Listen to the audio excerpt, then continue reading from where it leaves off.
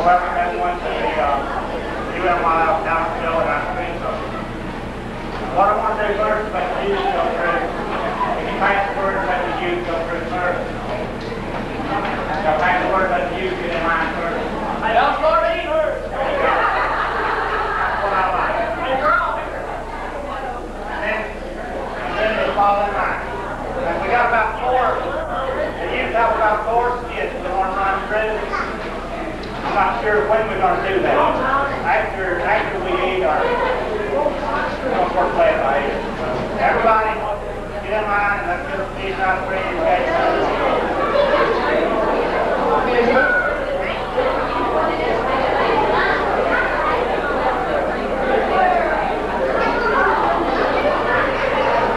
Move around like that.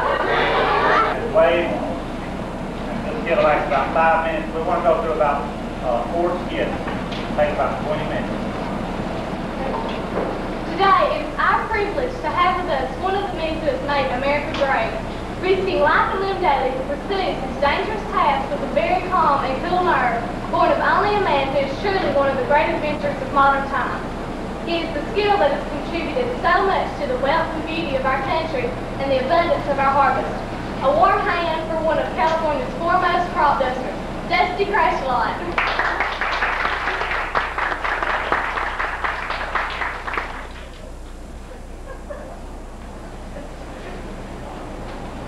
Well, it's really great to have you here with us today, Dusty. Just how long have you been a crop duster?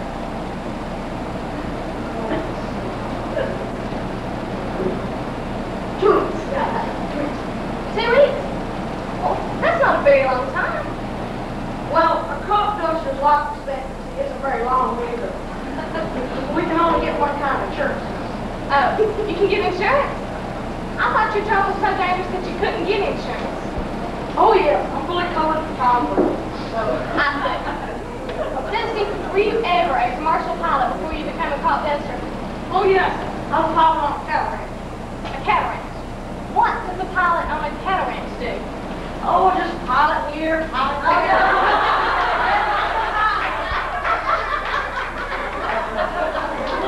Well, I mean, did you ever fly an airplane?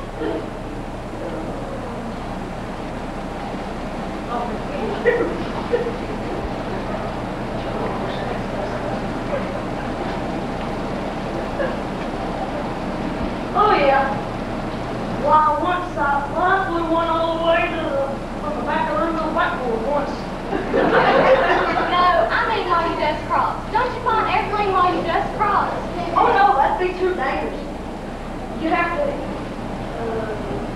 to have your hands pretty big to sack. I see. But, Well, I guess you could fly the plane with your feet, but you sure couldn't dip your sack. what kind of equipment do you use in your work, Dusty? Well, usually a whisk broom or a feather duster. I just walk up and down the rows, dusting off the plants. They have to breathe, you know. You actually dust the crops with a feather duster? Well, once I used one of my wife's wigs to store top over that. What is the main crop that you dust, Dusty? Well, let's see. That would be the potage. What is a potage?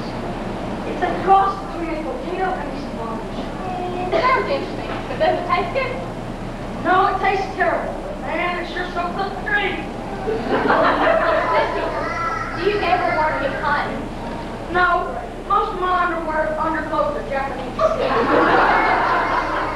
Dusty, tell us about your most exciting experience with the crop duster. Well, that would be when I saw so high in my plane that the field below looked like a postage stamp. I sent my plane into a power dive and crashed through. Well, did you get the bill? What field? It was a postage stamp. Have you ever had any other experiences like that, Dusty? Well, that would be the time my plane lost its power at 10,000. Ooh, really? That's bad. Not too bad, finish it. Well, that's good. Not too good, it was over. Ooh, that's bad. Not too bad, I was headed straight for the east. Well, that's good. No, that was bad, that was pitchfork. Ooh, that's bad. Not too bad, I missed pitchfork. That's good. No,